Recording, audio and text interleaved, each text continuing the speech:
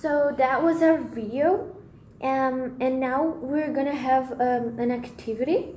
So students will pair up, and then each pair will receive a paper telling a story of a refugee. So each pair will receive a different story. So these are the papers, and the stories are from refugees. They are telling their stories.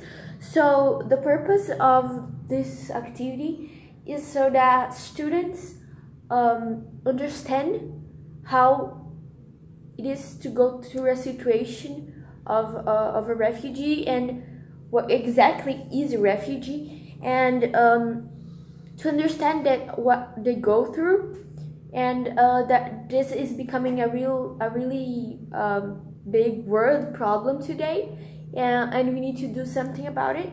So when we give those papers to the students, they will have 7 minutes to read the story, and then after we will have more some time to share, volunteer to share a summary, a quick summary of their stories, of the stories they read, and then they will say what was impactful for them, what they thought was really shocking, and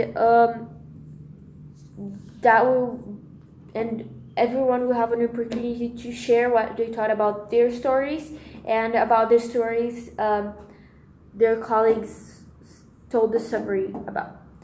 So